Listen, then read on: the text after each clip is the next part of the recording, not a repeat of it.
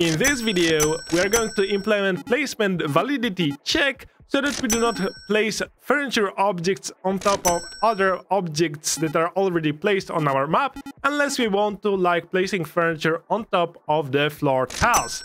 Okay, let's get going. To check for placement collision, we need to store the cell positions that are already occupied by the objects on our map.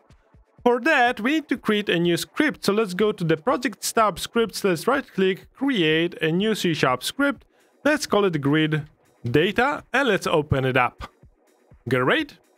Now this will not be a mono behavior, but just C# class. We're going to delete the start and update.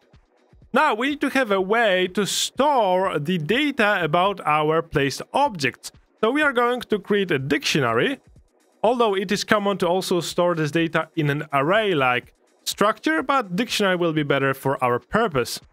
The key of this dictionary will be vector3 int, so that we store all the cell positions as the keys of the dictionary, so that we can easily access different cell objects or different cell positions and check the data about them if we have them in our dictionary.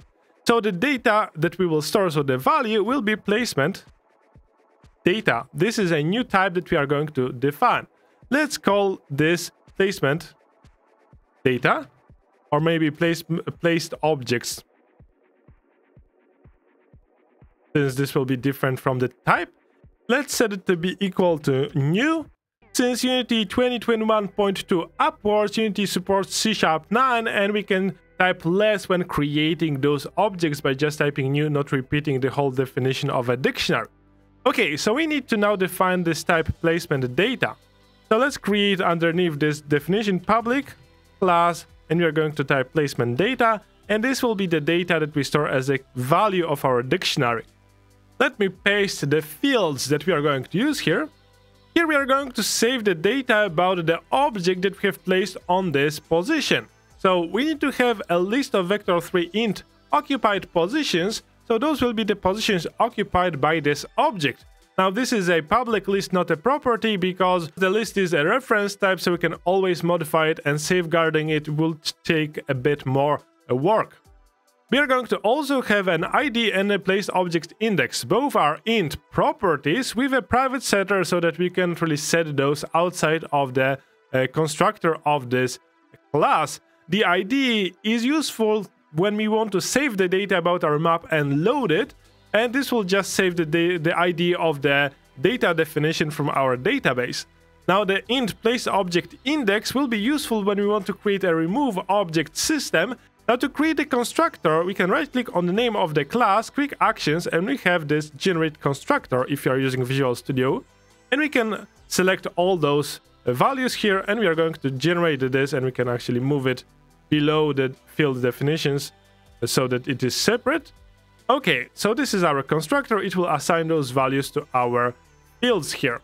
Okay, so with this done, let's go back to our grid data. We need to add a couple of methods to this grid data. We're going to create public void, and we are going to call add object at, and we are going to take here a vector3 int grid position, and we are going to add vector2 int, and this will be the object size. And we of course need to have an int ID and int object index. So this would be actually the placed object index maybe. Okay, and let's add the braces, and we can right click on this quick action and wrap parameters, align wrap parameters, so that we can see this more clearly on our screen. So to add an object, we are going to create a list of vector3 int, and we need to calculate what the positions are to occupy. So we are going to type positions to occupy,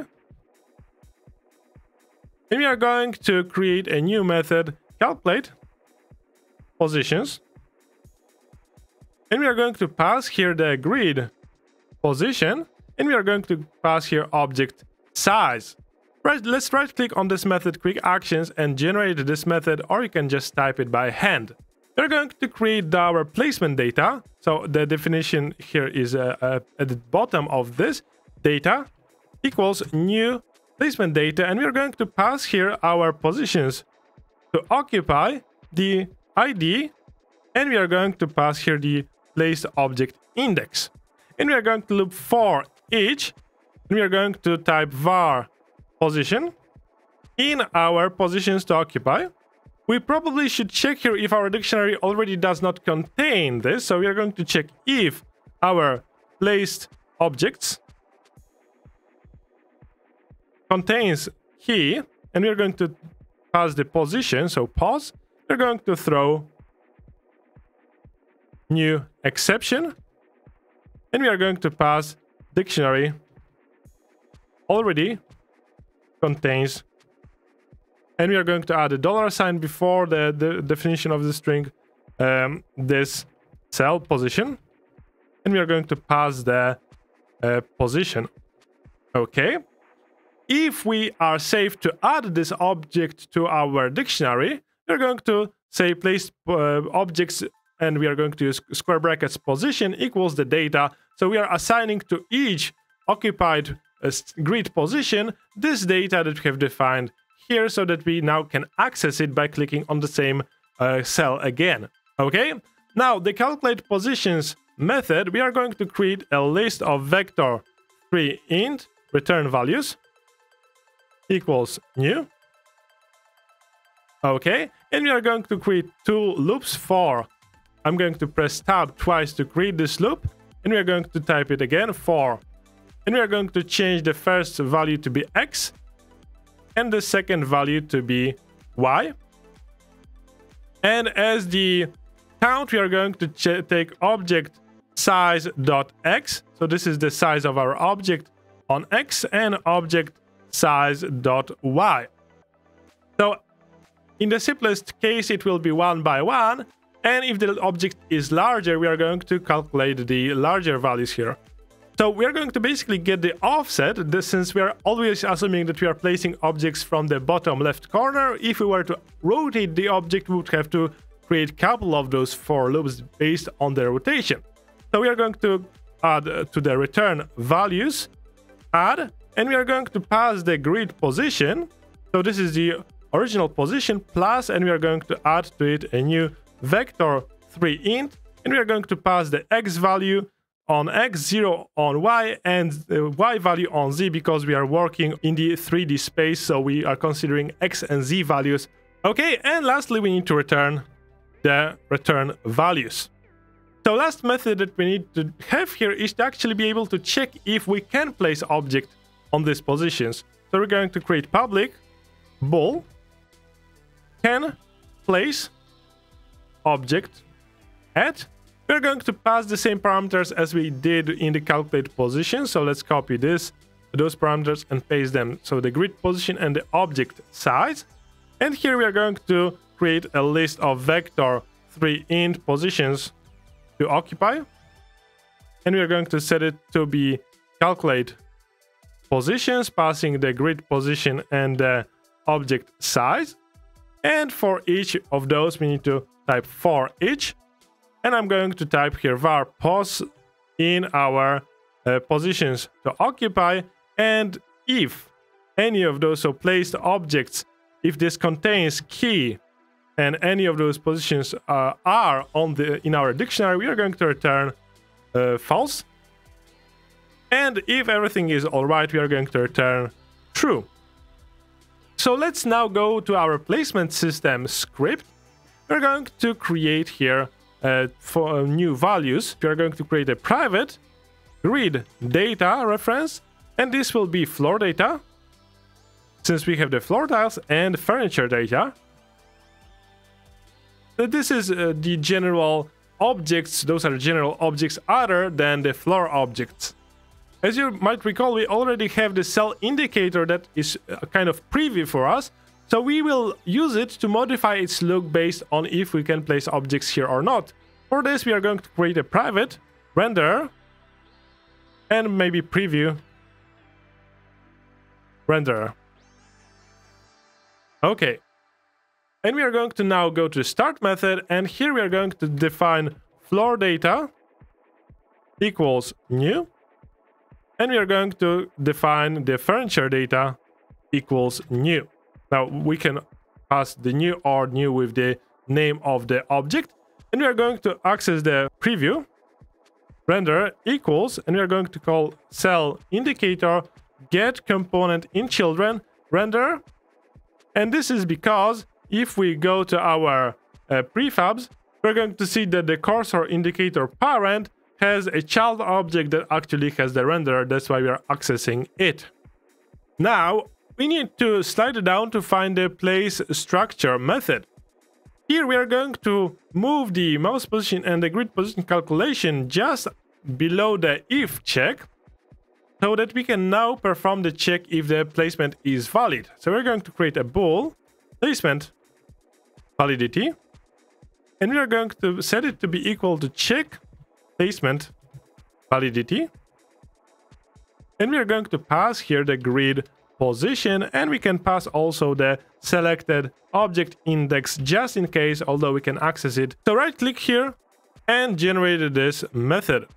Okay, we are going to implement it in a bit, but basically if our placement validity is false, we are going to return here. Okay, so this is our check. So let's copy those lines because we are going to reuse them. Let's slide it down. We're going to check the update method. Here, if we are in the placement mode, we are going to move our cell indicator and mouse indicator. So we are going to create the space here just after calculating the grid position, and we are going to basically do the same, check the placement validity, and if placement validity is false, we can do something. Actually, we are going to call the preview renderer, and we are going to set the material.color, so the color of the material equals, and we are going to call placement validity question mark. If the placement validity is true, so we can place object here, we are going to set the color.white, and colon, we are going to set it only if this is false, we are going to set the color to be red. And this should give us an indication if we can place object here or not. Great! So last stop is to actually implement this check placement validity. So what we are going to do is we are going to define grid data, selected data, and we are going to just check if selected index is equals to 0, meaning that if it is a floor, we are going to add question mark, we're going to return floor data, colon, and we are going to return the furniture data. So for any other ID, we are going to return the furniture data. If the selected index is 0, actually this is not the ID, this is the index.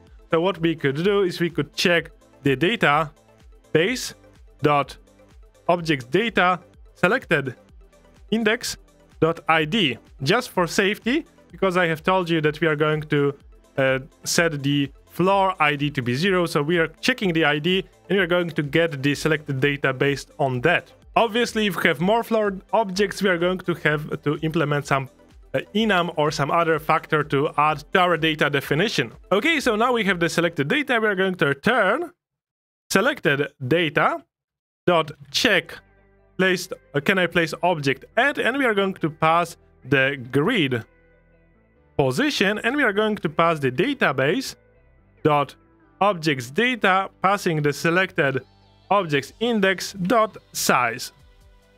Okay, and this is it. Last thing that I forgot to do is that we need to now go to the place structure method, and we need to add the object to the corrected data. Now here I have mentioned that we need to save those instantiated objects in a list. So what we can do is we can go to the top of this class. We are going to create private list of game objects. We are going to add placed game objects, and we are going to set it to be a new list.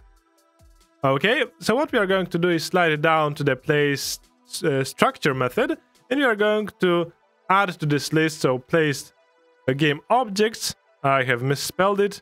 We're going to add to this the new game object, new object. And now we need to add this index of this object to our data. So we are going to copy the same code for getting the selected data from our check placement validity and paste it here. So we have our selected data. and we are going to call selected data dot add object add, and we are going to pass the grid position. Next, we are going to pass the object size, so database dot objects data selected index, selected objects index dot size. Next, we need to give the ID, so database dot objects data selected object index dot ID. And lastly, we need to give the index. So we are going to assume that we have added the object to the last position. So placed game objects dot count -1. And for now, this will be enough to be able to access this object from our list. And in case you want to implement this on your own, remove the object from our list and from our map. Okay, let's save this. Let's go back to Unity and let's press play. So now if we select our floor, we can place our floor and we can place again, and you can hear the sound I have added to inform us that it is the wrong spot to place this. And if we select our bed, we can place it, and we can again hear the sound if we try to place it on any positions that are taken by this bed. But we can place it on top of the floor, and we can now select the floor and place it below the bed.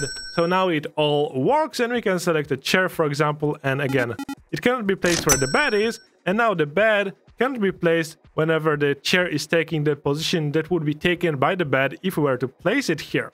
Okay, this is great, but it would be cool to actually see how big is the bed, what is the bed, what is the bed's shape, so that we can make a conscious decision if we want to place it here or not. So we are going to take care of adding some preview to our game in the next video. See you there!